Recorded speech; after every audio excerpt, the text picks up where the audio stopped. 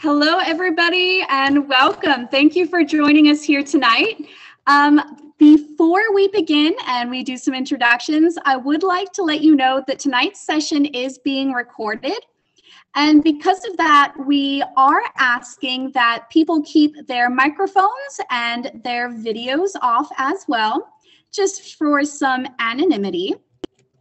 And if you're having trouble with that, don't worry. I do go through and make sure that you are off. So thank you so much for joining us tonight. If you see my eyes flitting around, it's because I'm just making sure I'm admitting everybody so they can enjoy tonight with us. Welcome and thank you for joining the Orange County Historical Museum for an interesting case of racial justice with our very own curator, Courtney Smith. My name is Tanya Day, and I'll be doing a short introduction for her.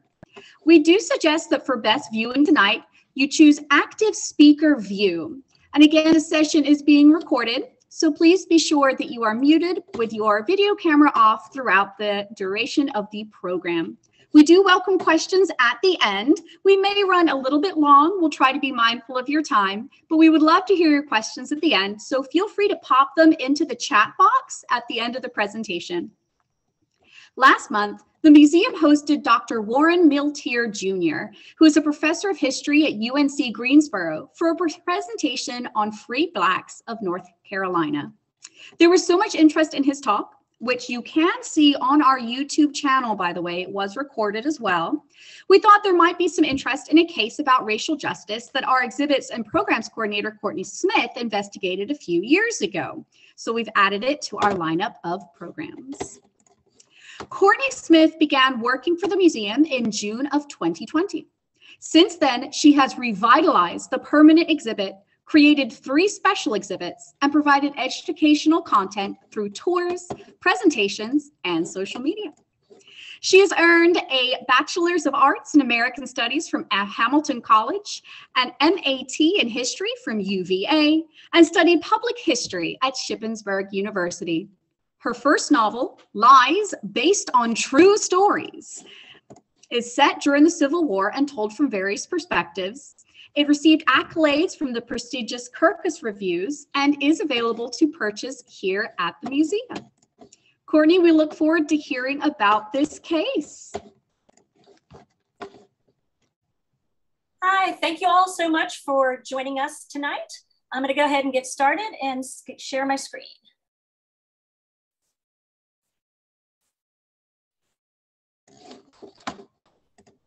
Okay. So before I begin, I need to begin with a disclaimer.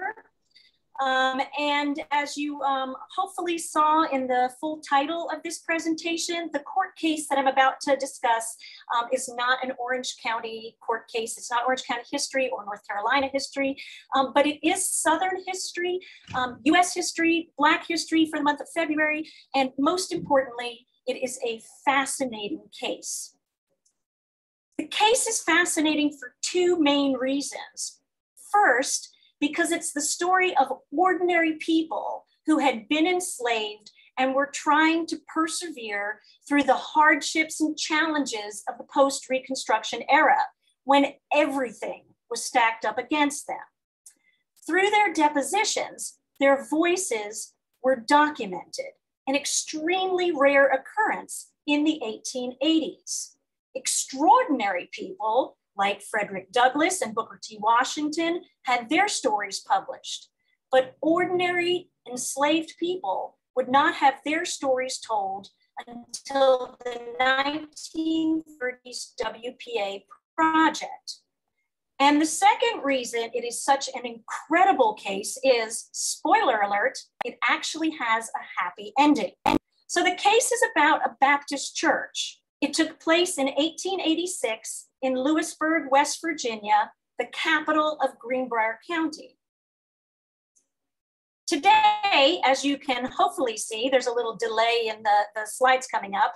Lewisburg is a charming small town, very much like Hillsborough, although about half the size of Hillsborough. However, Lewisburg's history wasn't always charming.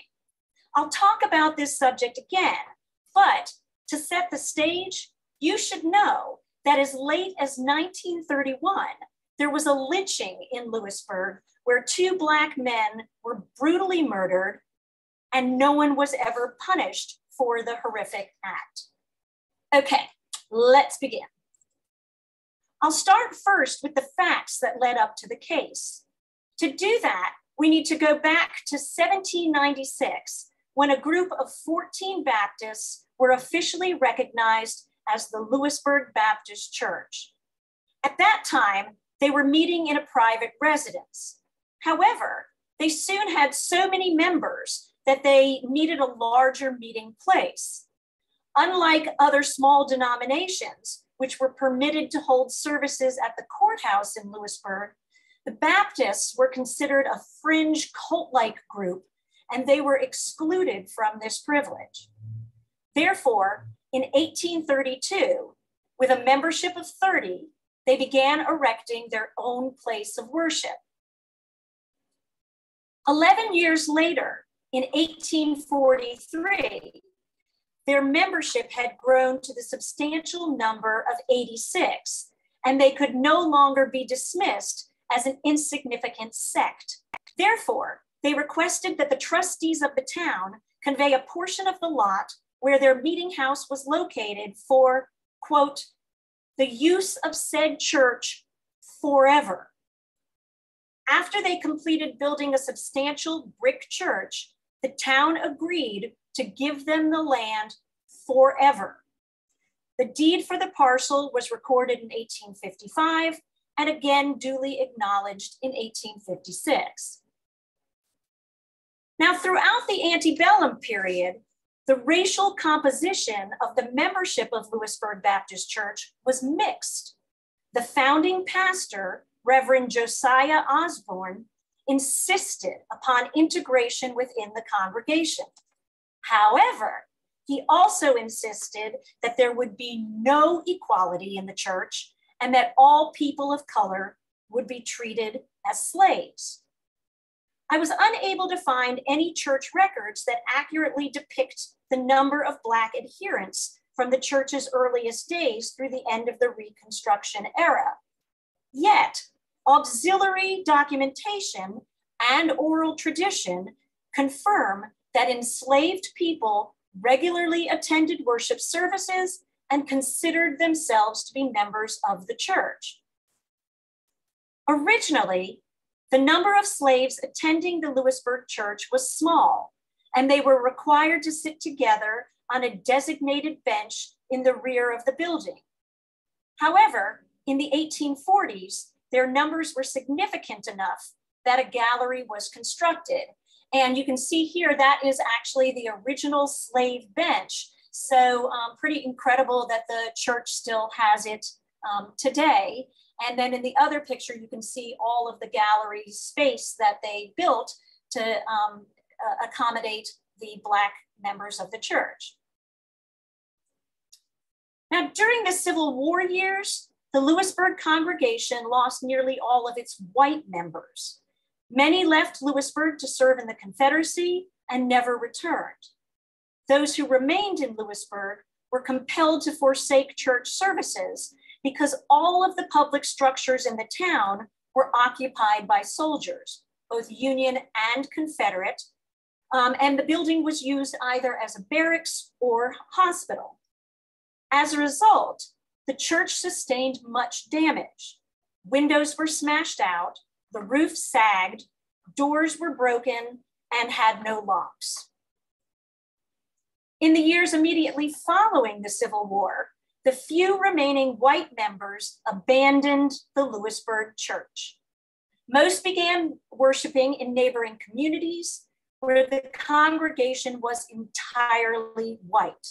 Consequently, the newly freed Black Baptists sought permission from the former white members to continue to worship in the abandoned building.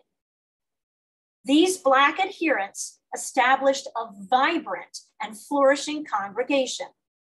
By 1884, the church had 31 members.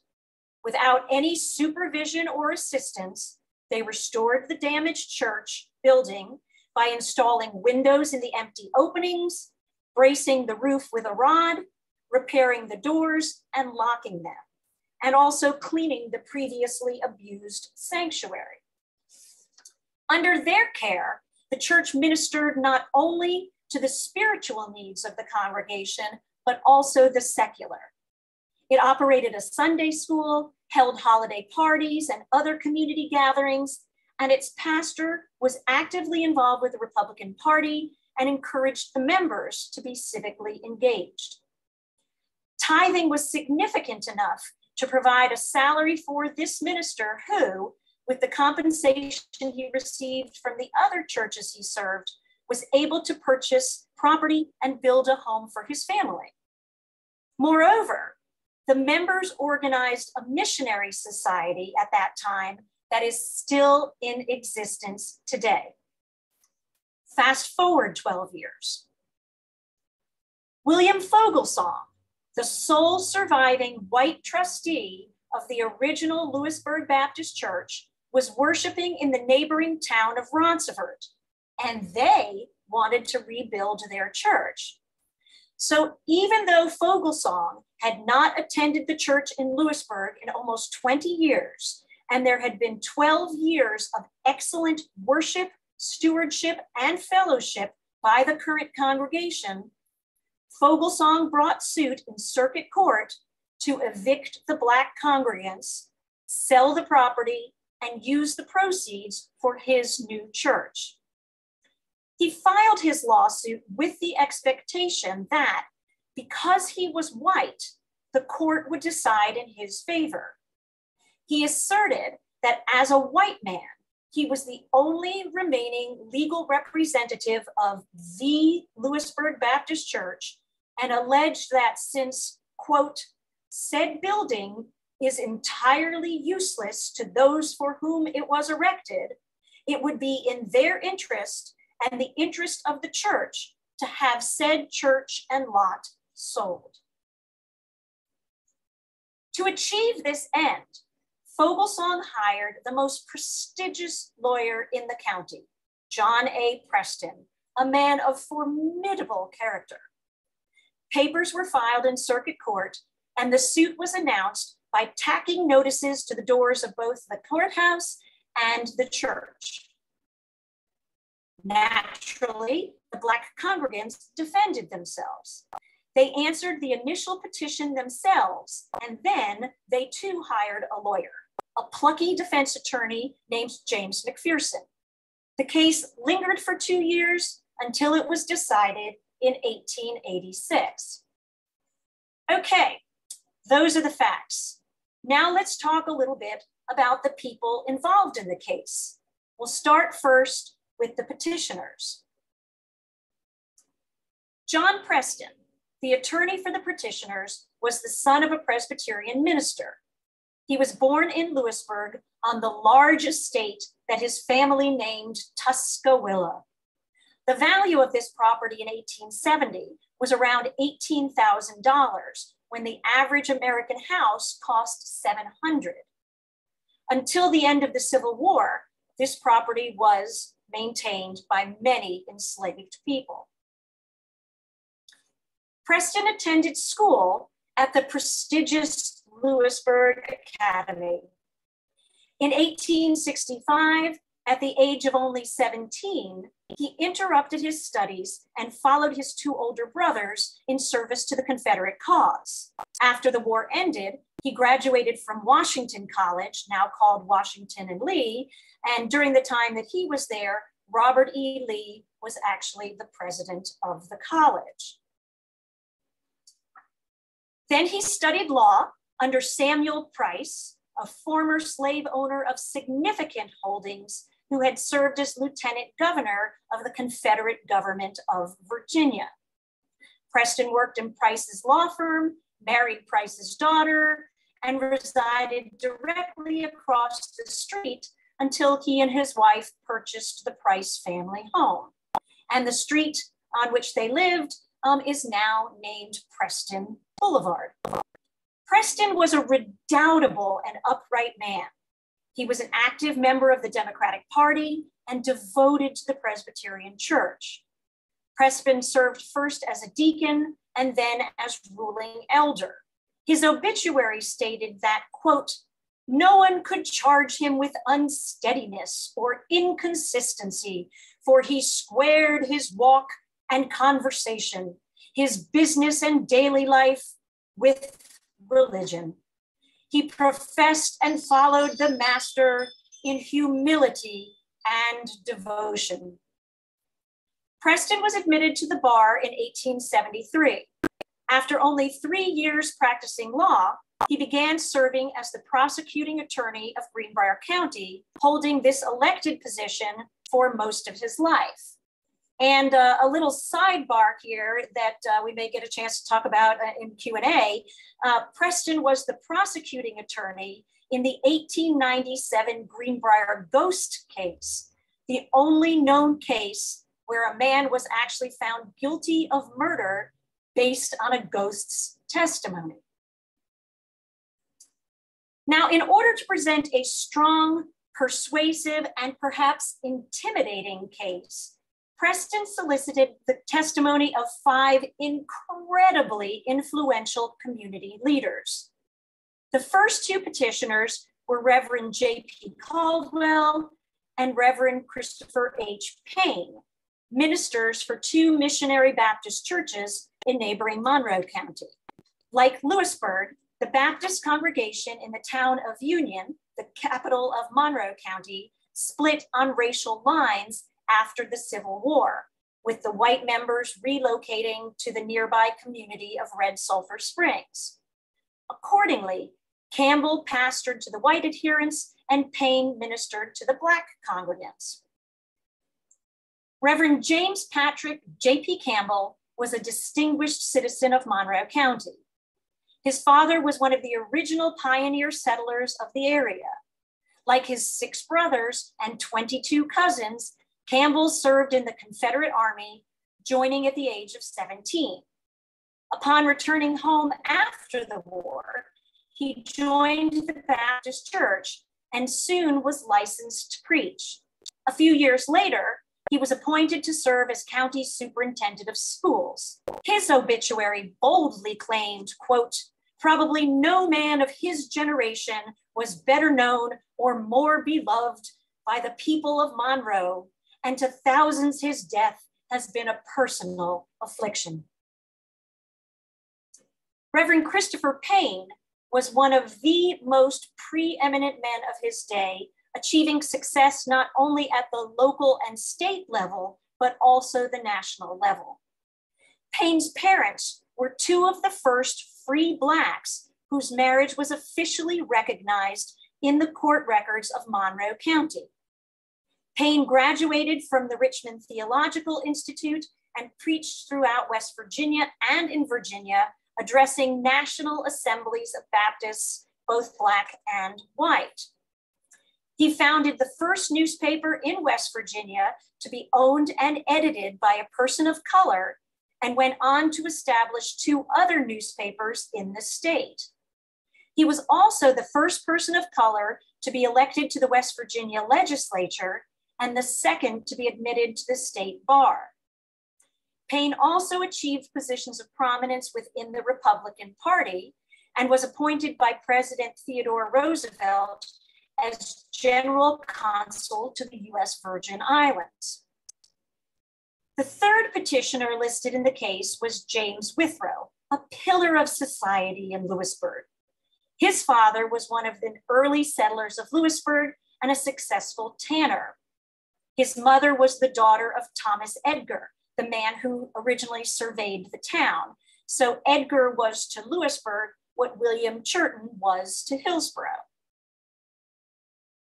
Withrow inherited his parents' grand brick home in downtown Lewisburg with a total property value listed in the 1870 census of approximately $20,000, so higher than Tuscaloosa. While his primary occupation was farming, he held many positions of legal authority, even though he was never admitted to the bar. Additionally, he represented the county in the state legislature and was also ordained as a ruling elder in the Presbyterian Church, where he served as the choir director. And hopefully it's coming up. You can see then in this 1825, all of the property that he owned in downtown Lewisburg, and it was quite substantial.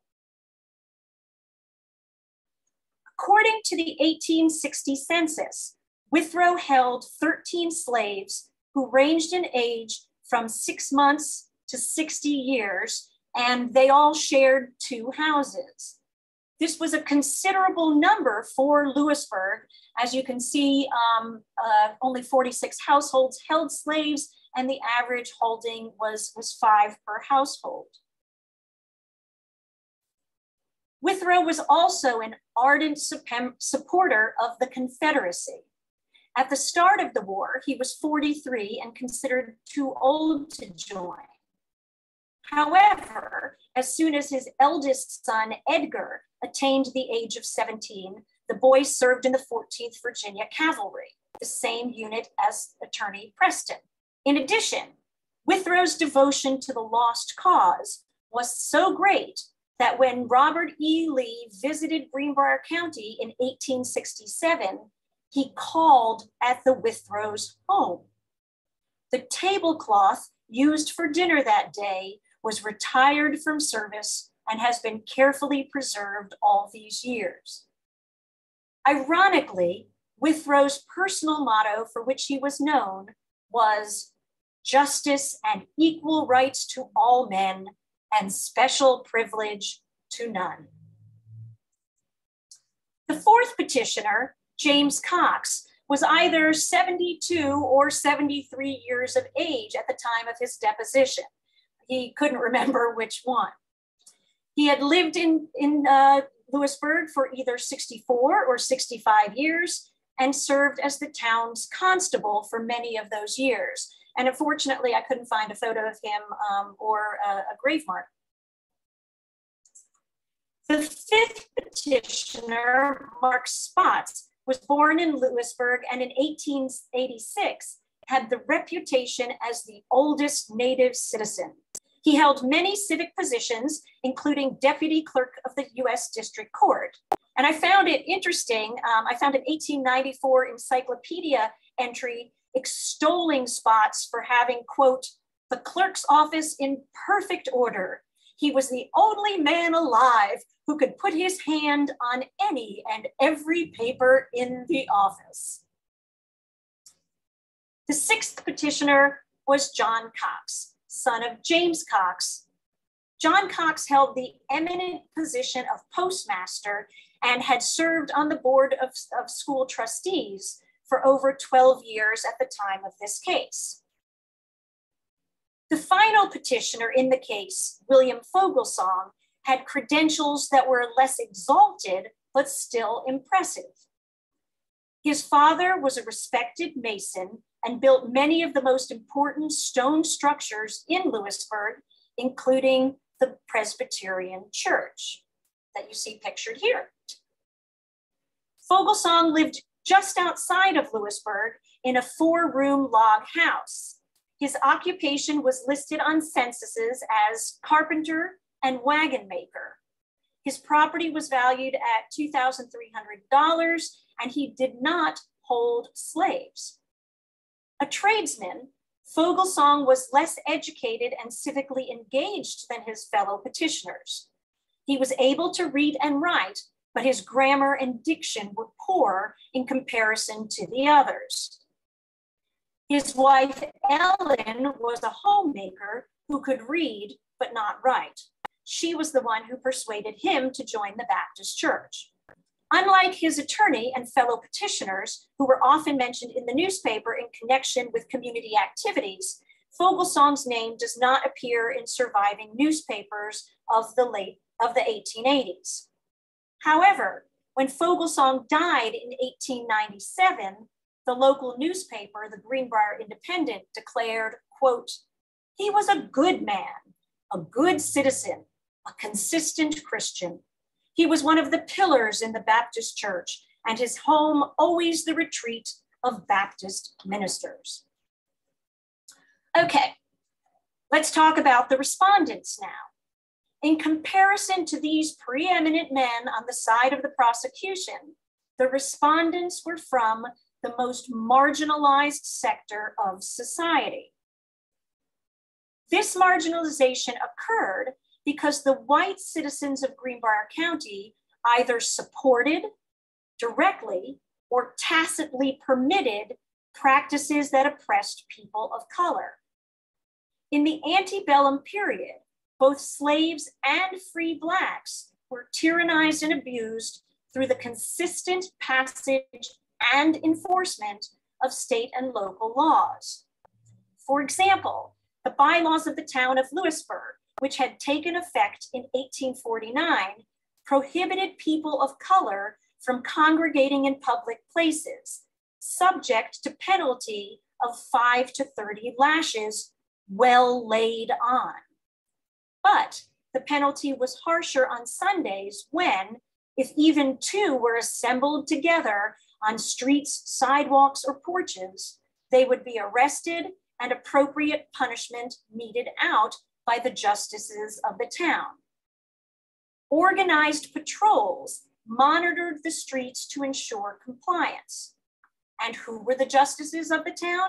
Which men were in the patrols? Why, the very men I just described to you in the prosecution.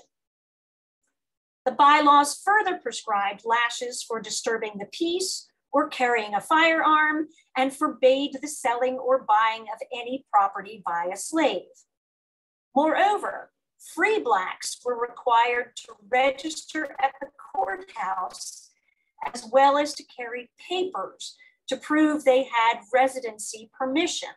And they were only allowed to remain in the county if they were duly employed. During the Civil War and its aftermath, the people of Greenbrier County remained openly hostile to emancipation and granting rights to the freedmen. The overwhelming majority of citizens remained both pro-slavery and allegiant to Virginia.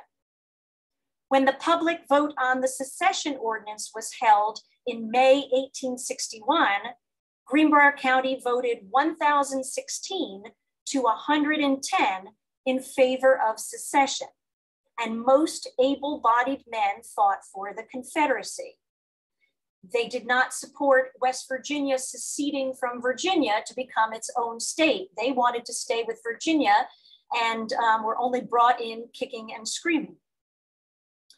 After the war, its citizens resisted the Republican efforts to enfranchise the freedmen and provide them with the necessary protections to ensure equal treatment under the law. In 1866, the Greenbrier Independent ran an editorial which proclaimed, "Gentlemen, you are white men, so are we. You believe that white men and that white men alone should rule this country, so do we. You are not willing that the Negro should sit on juries, hold office, vote, eat at your tables, sleep in your beds, or associate as the equal of yourselves and your families. Neither are we." There's more language like that in the newspaper, but I will spare you the disgusting details. It is important to remember that people back then felt no compunction. They did not hide their racist views. Racism was noxious at the state level as well. I don't have the time tonight to delineate, but one of the main arguments for West Virginia's seceding from Virginia to become a separate state was to be able to control the state borders to prevent free Blacks from entering. So we've got this lore that most people think that West Virginia seceded because they wanted to be a free state. Yeah, they wanted to be free from Virginia, but also free from all African Americans. They did not want Black people in the state. And they wanted to control their borders. And by 1868, the Ku Klux Klan had organized clavens throughout the state to terrorize Black Americans and ensure that they remained politically and economically disadvantaged. Between 1889 and 1918, 28 Black Americans were lynched in West Virginia, giving it the highest per capita rate of lynchings in the United States. Not Mississippi, not Alabama, West Virginia.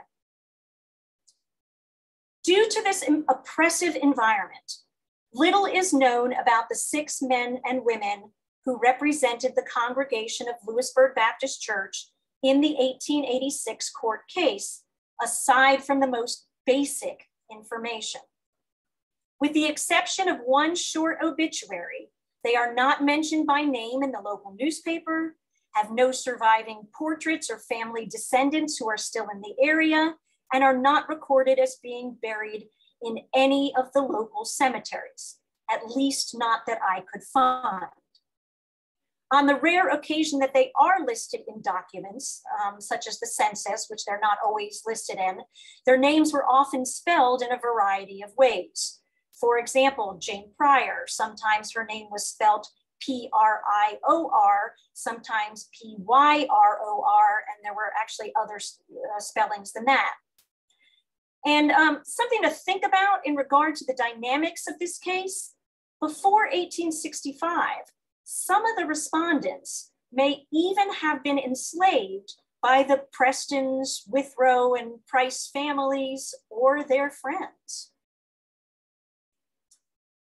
The first and longest deposition among the respondents was provided by Reverend A.W. Woodley. He served as the pastor of the Lewisburg Baptist Church for 11 years, from 1882 to 1893.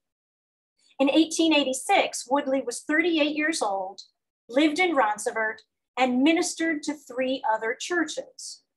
During the Civil War, he had served as a private in the Ohio Infantry. Woodley was very well spoken and literate. He was the only respondent to sign his name rather than use a mark. So Woodley's military service and educational level suggest that he had lived in Ohio as a free person and then moved to West Virginia after the war. During his 11-year tenure as pastor, Woodley achieved high status within the local Republican Party. Interestingly to me, Woodley was not listed in any of the censuses or other legal records that I could find, except for the births of his 2 daughters, who were born 1 year apart, both on Valentine's Day. I did find an obituary for him. He died in February 1897 while preaching in Thurmond, West Virginia, and he was brought back to Ronceverte for burial. Unlike Woodley, the other respondents were all born into slavery within a 75-mile radius of Lewisburg. William Baker was the second respondent to provide testimony. In his deposition, he stated that he was approximately 60 years old and resided in Little Sulphur Springs. Baker seems to have been the only respondent who attended Lewisburg Baptist Church before the Civil War. The third to testify, Jane Pryor, was married to Perry Pryor, and interesting that they chose her to testify instead of her husband. She was a direct neighbor on Court Street to Samuel Price, which makes me believe that she might have been one of his slaves. The Pryors' occupations were listed on the census, but they were not listed, on the census, but the survey recorded that neither she nor her husband could read or write. The remaining 3 respondents, Mary Harvey, Giles Perry, and Charles Dawson, were all born in Bath County, Virginia, and were married with the husbands working on farms while the wives kept house. While none of the 3 could write, Perry and Dawson were able to read. Although not listed as a respondent in the case, John W. Jackson served as the clerk of the Lewisburg Baptist Church and was therefore an integral part of their defense, writing the original response to the potential eviction order. Jackson never attended school, but learned to read and write and had, as you can see, excellent penmanship. His script was far more legible than any of the other white clerks of record in the case who held paid positions. Jackson worked as a laborer and performed odd jobs. His wife, Nanny, was also literate, and 2 of their 10 children became teachers. They lived on Court Street in a home that he owned outright with no mortgage. The property was valued in 1930 at $5,000. This was when the average home price for white people was $5,000, whereas the Black Americans, most of them had homes valued between $1,000 and $1,500. As far as I could determine, Jackson is the only one of the 31 members of the church in the 1880s who still has descendants in Lewisburg. Unfortunately, the attorney for the respondents has been completely forgotten over time, James C. McPherson. There's no road in Lewisburg named for him. I couldn't even find a photograph of him. Yet McPherson actually had a fairly similar upbringing and career as prosecutor John Preston. However, his unique experiences and personality characteristics led him in a strikingly different direction. McPherson was the 7th of 8 children and youngest son to Amanda McClung and Colonel Joel McPherson. The McPhersons were a propertied and respected family, and they held slaves.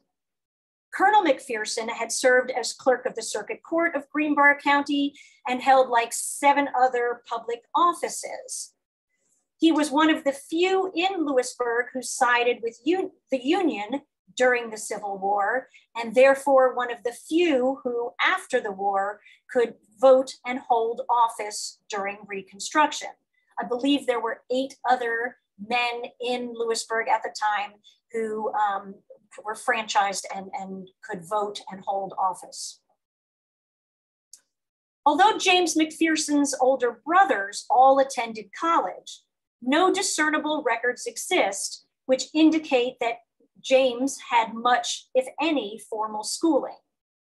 He was 10 years of age when hostilities forced the Lewisburg Academy to close, and public high schools were not established in Greenbrier County until the 1870s, at which time McPherson was too old to attend.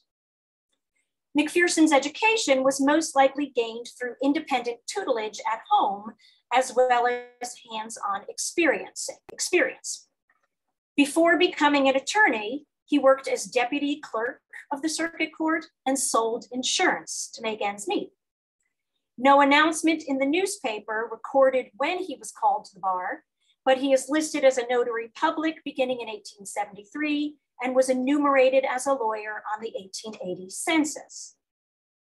Even though he represented a group of Black people against a group of white people, which I assumed would have been harmful to both his person and his career, McPherson became more prominent, more preeminent after the case was decided. In 1890, he became a commissioner of the court, and 8 years later, a justice for the Lewisburg district. Now, despite all these similarities with Preston, James McPherson was younger and had a jovial personality that contrasted directly with the stalwart and steady prosecutor. The Greenbrier Independent asserted, quote, "Jim was a bright fellow with a genial, companionable disposition, polite and popular manners, and excellent native capacities of mind. He had a keen sense of the ridiculous and was fond of a joke, could see something humor in almost any situation, and rarely joined a party of his friends that he did not have something funny to tell." In August 1880, a tournament was held near the fairgrounds. Preston was asked to deliver an inspirational charge in the morning. McPherson was tasked with delivering a lighthearted coronation address in the afternoon for the crowning of the Queen of Love and Beauty and her maids of honor. And you can just imagine some of the things he might have said.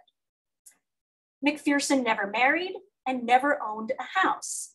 When the census was taken in 1880, he was 29 years old and living with his sister and her family. By 1900, he lived on his own, but he resided in his rented law office. The most significant difference between Preston and McPherson concerned the manner of their deaths. At the age of 70, Preston peacefully fell over on his seat in a train as it coincidentally passed by his boyhood home. In contrast, McPherson's life ended tragically and violently at the age of 50 when he committed suicide, shooting himself in the chest. His final remarks, quote, "It will all be over soon," suggest that he had been suffering mental anguish. In addition, McPherson had presumably attempted suicide earlier, since the June 1880 announcement in the Greenbrier Independent had noted that he accidentally shot himself in the abdomen while reloading his pistol. Although John Preston is buried prominently in the main cemetery of the town, as are the entire McPherson family, James McPherson lies somewhere unknown. Okay, now it's time for the case. In order to represent their clients' positions, Preston framed his argument in Re Lewisburg Baptist Church in regard to issues of race, while McPherson relied on colorblind points of law. Preston's sole claim in the matter was that the deed for the property had been conveyed to a white congregation. Therefore, the agent of the white congregation maintained ownership and had the authority to sell the property.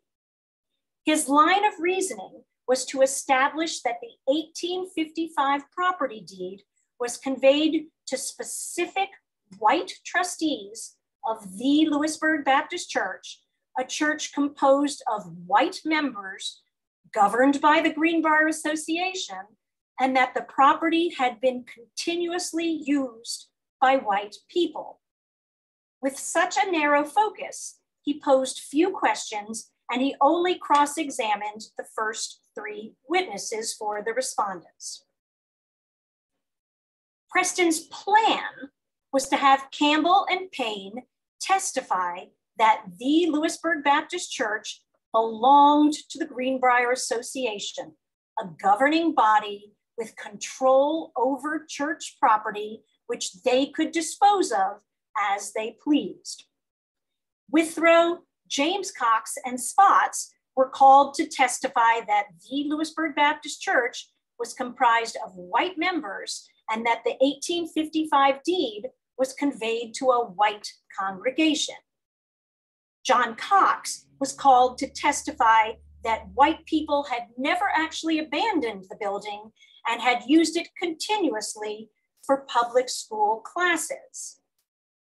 While the star witness, Fogelsong himself, was to testify that no other white trustee was alive or in the area, making him the sole remaining original trustee, that the only Blacks who previously attended the church were slaves and therefore not members of the church, that white people had granted permission to the current congregation to use the church, and that Fogelsong had been checking up on them to be certain they were maintaining it properly, intimating that since they had only been granted permission and nothing else more formal, permission could be revoked.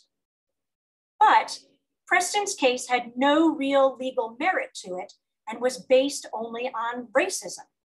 First, both of the Baptist pastors concurred that each Baptist church is completely independent and the Greenbrier Association has no authority over them.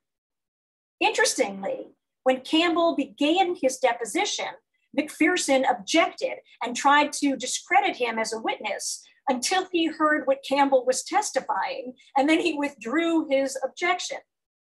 Evidently, Preston knew little about the structure of the Baptist organization and assumed they were like the Presbyterians. Oops. In cross-examination, McPherson was also able to get Withrow, Cox, and Spots to admit that they weren't Baptists and didn't really know much about the Lewisburg Baptist congregation, that people of color had indeed attended the Baptist church all along, and that the 1855 deed makes no reference whatsoever to race.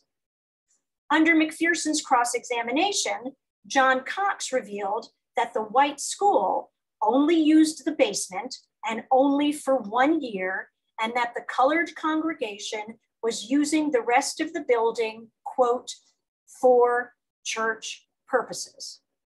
To repeat, he got them to acknowledge that the whites were using it for public school and not church like the Black congregation, and that the deed specifically stated for church purposes.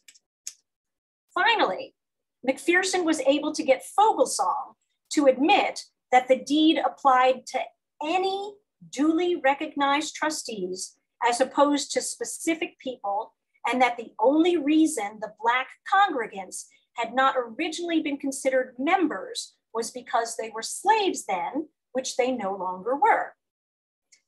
All 6 witnesses for the petitioners testified that the church was being well maintained and would have been completely unusable had the current congregation not fixed it up. In contrast, McPherson strove to remove the racial component and define the case through the racially neutral, accepted components that legally validate a church. Specifically, he endeavored to establish that the 1855 deed conveyed the property to duly elected trustees of the Baptist Church of Lewisburg, a church of congregants worshiping consistent with the faith and practices of all missionary Baptist churches. The existing church faithfully followed the Baptist traditions, and he got them to a little zinger there, was open to all to attend. The present congregation had properly maintained the building, and therefore the current trustees were the legitimate successors. And as you saw, McPherson actively questioned every single person who testified. McPherson relied on his 6 witnesses to substantiate the claim that the present Lewisburg Baptist Church was the legitimate successor to the church described in the deed. He asked all 6 to affirm that no other Baptist church existed in Lewisburg, and that as the proprietary congregation, they had been properly caring for the building, and Reverend Woodley avowed that no differences in faith, doctrine, tenets, and mode of worship could be found between the current and the antebellum congregation. As a final buttress to this case, and I imagine it coming in at the last moment to kind of help save the day, McPherson included a deposition from Sarah T. Harrison, a white member of the original antebellum congregation who claimed to have contributed to the erection of the church building in the 1840s. Harrison swore that she gave her permission to the respondents to use the church for religious purposes, and that, quote, she most seriously objects to the attempted sale of said property and devoting the proceeds to a church in Ronceverte, that she much prefers that the church be left as it is and for the use of the Baptists, the colored, at present. All right, the judge now. Given his personal affiliations and the general prejudices of the day, Judge Homer A. Holt should have been disposed to favor the white petitioners and their argument based on race. I kind of imagine that maybe the reason, Preston didn't put on such a strong case was he thought it was a, slam dunk, who needed to. Holt was privileged to attend some of the finest schools. He studied for 3 years at Rector College and continued his academic work at the University of Virginia. At UVA, Holt was enmeshed in a culture that embraced slavery and its heinous racial attitudes. Slaves were routinely subjected to verbal as well as physical abuse, and, quote, records of the university indicate that students were more likely to be disciplined for wearing the wrong jacket than for assaulting a slave. As a young man, Holt owned slaves, and his close associations were with slave owners. Although he freed his slaves, Holt fought for the Confederacy, spent nearly 2 years as a federal prisoner before he was exchanged, and was reported to be a supporter of the Lost Cause. When the Civil War concluded, Holt was one of many former Confederates who were disfranchised until 1872. Then, after the new West Virginia Constitution was adopted and Holt was able once again to hold public office, he was elected Circuit Court Judge for the 7th Circuit, moved to Lewisburg, and began serving in 1873. Holt was also engaged in economic activities that allied him monetarily with the petitioners. In 1871, Holt assisted in founding the Bank of Lewisburg. This financial venture most likely put him in favorable contact with the petitioners, who were property owners and or businessmen and likely to be customers of his, yet it most likely did not connect him with any of the respondents. Holt was actively involved in real estate, purchasing and selling numerous tracts of land throughout the state. Only 4 months before deciding in Ray Lewisburg Baptist Church, he purchased 139 acres from John Preston. In addition to these motivating factors, Holt had 2 other strong incentives to put aside the entreaty of the Black respondents who were attempting to protect their newly earned rights and instead to curry favor from the white citizens who sought to assert their historical dominance. Holt's position as circuit court judge was subject to both re-election and impeachment. Because the term of a circuit court judge was 8 years, and an especially unpopular decision could have affected Holt's chances of holding his seat, and he faced re-election in 1888. A June 1885 column in the Greenbrier Independent reported that on 3 occasions, the Charleston newspaper, the Daily Times, had taken, quote, Judge Holt severely to task in the administration of the law and discharge of his duty. While the editor of the Independent defended Holt at that time, the paper could easily have turned on him and swayed public opinion. Furthermore, circuit court jurisdictions were subject to redistricting.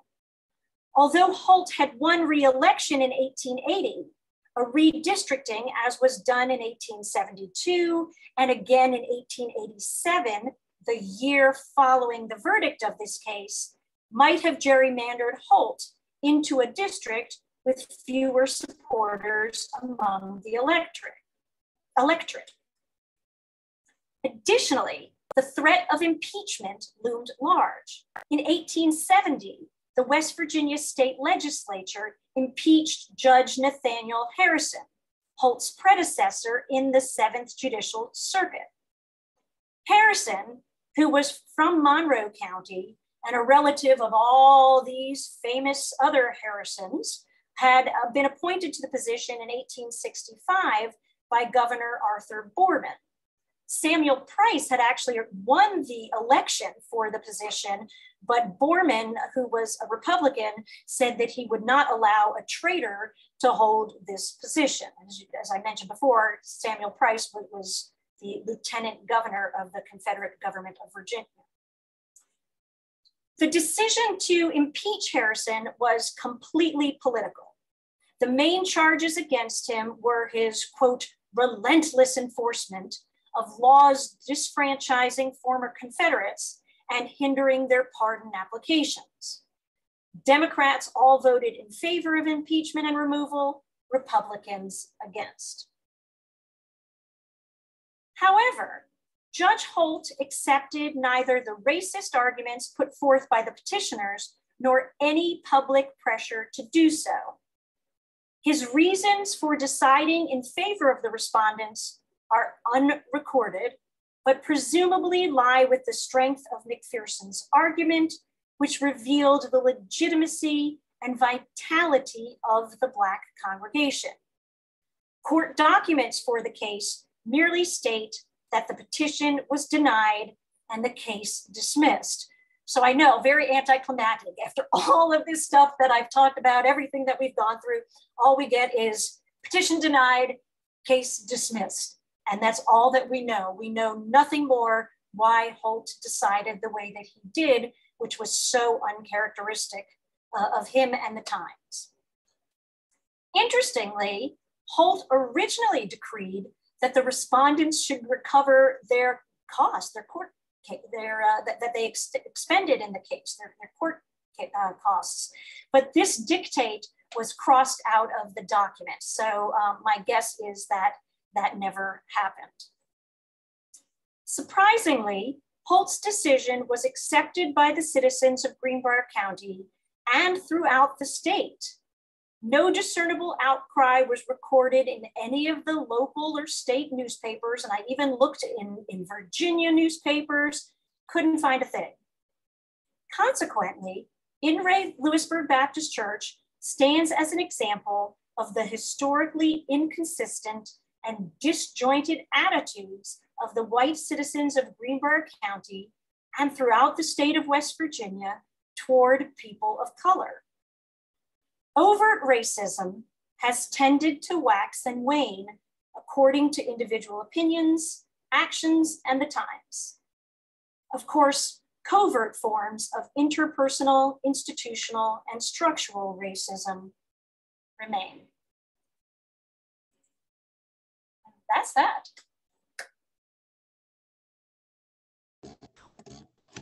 Fantastic. Thank you so much. Courtney, this was, as somebody put into the chat box, incredibly well researched. There, people are really enjoying this. And actually, people would like to know, are you sharing this with any larger institutions? Somebody suggested the Smithsonian. Perhaps there's some other, I know there's the, Southern History, Americans. Are you sharing this research? Because it looks like this is something that has gone unnoticed in history, but was, pivotal for that community. I hadn't thought about it, so thank you for the vote of confidence, and maybe I shall. And if you have any questions, if you'd like to stick around for a few minutes, feel free to pop them in the chat box. I was wondering, you said that newspaper really could have made or broken this and decided public outcry. You were saying that what they printed could really influence the population there. And I was wondering what their relationship to the judge then may have been. Were they afraid of repercussions from the judge, or were they really reading the room and saying, wow, this is like 50-50 in this city? I have absolutely no idea, and I'm not really sure that there's any way to know. So I did a lot of reading. It would be interesting, for somebody who wanted to carry the torch, to look at other decisions by Holt and see whether this was consistent behavior or whether this was completely out of line with all of his other decisions. When I started my research, and I couldn't find anything about James McPherson, I just figured he had gotten run out of town. I was very, very surprised, based on the verbiage, what I was reading to you from the Greenbrier Independent. As I said, a lot of it, goes to James McPherson. A lot of it goes to the courage, bravery, integrity of the members of the church. And, all of the people involved in the case were religious. So I wonder if, maybe they had some, second thoughts about evicting a thriving congregation who was taking good care of a church from their building. And speaking of this congregation, are they still thriving? Is this still an active church? Yes, 100%. Very, very active. And I was very privileged to attend some services with them. Just a very warm, loving group. And as I mentioned, they still have, they take the missionary side of it very seriously, and are still engaged in a lot of missionary work throughout the world. So yes, yeah, great group of people. And so post-Civil War then, when this congregation took over, was there immediately a Black reverend appointed? Somebody wanted to know, what was that switchover, and when did it happen, and how fully did it happen? So, great question. Originally, actually, there were white ministers, and it was a while before the Black ministers were hired and brought to it. The congregation actually published a book, and I have somewhere in my notes the names, and I don't have it with me right now for when that change occurred, but it wasn't too long afterwards. Excellent. Well, thank you again. If there's anybody else that has any last minute questions, again, feel free to pop those into the chat box for us. But otherwise, nobody wants to know about the Greenbrier ghost? Oh yeah, if there's anybody that wants to stick around, give us a quick rundown of the Greenbrier ghost. Right, there was a man named Trout Shoe, and there was actually a book written on him, The Man Who Wanted 6 Wives. His first wife had it, or maybe his first and second wife had accidents, and they died as well. And his wife, Zona, fell down the stairs and died, and they very quickly buried her. And when they came to view for the viewing, she had a big, high neck on, high collared and scarf on top of it. And shortly after she was buried, her ghost came to visit her mother and told her mother, I didn't fall down the stairs, that her husband had strangled her. So they actually, based on the ghost's word, they actually exhumed the body, removed the scarf, and saw markings on her neck consistent with strangulation. And the case went to trial, and Trout Shoe was convicted and spent the rest of his life in jail based on a ghost's testimony and then the other forensic work that they have. So very fascinating case. We believe it's the only case like that in US history. So was it then found after that he did in fact also harm his previous wives? They never found anything out about the other women, but it's speculated that they met their end that way as well, because he had bragged to somebody at one point that he wanted 6 wives. All of his descendants, I should say, right? All of his descendants maintain that he was 100% innocent. And in Greenbrier County, they have done several plays. One was called Zona, and then the other was called The Greenbrier Ghost. And the descendants usually come to one performance and shout things, "That's not true, you lie!" So, there are 2 sides. Well, excellent. Thank you for that quick rundown. By the way, if you want to get in touch with Courtney or myself here at the museum to learn more about Courtney's speech tonight, more about the Greenbrier Ghost, or more about her book, Lies Based on True Stories, you can contact us at the museum. You can give us a call at 919-732-2201. I believe I popped that in the chat box as well. And always check our Facebook, our Instagram, and our website, www.orangehistorync.org for more information. So thank you again for joining us here tonight. If you'd like to engage again with more of Courtney's work, her novel is here available at the museum store for purchase. You can also buy it through Amazon. We really appreciate your engagement in these programs. We're so glad to be able to offer these quality content programs for free to the community. And if you enjoyed tonight, we would really appreciate your support through any donations that you can offer us, and you can donate through our website. We also hope that you can make time to visit our brand new exhibit. It's just open, called What's Your Flavor? It examines heritage cooking, features local chefs, and artworks that were specifically created for this exhibit based on inspirations that the artist had with some of our collection items. So they are completely unique and have never been displayed anywhere except for right here, right now. We are currently open Fridays through Sundays, 11 a.m. to 4 p.m. And as always, we are free to visit. So again, frequently check our social media and our website for any upcoming offerings. Thank you so much for coming out tonight, and we hope you have a wonderful evening.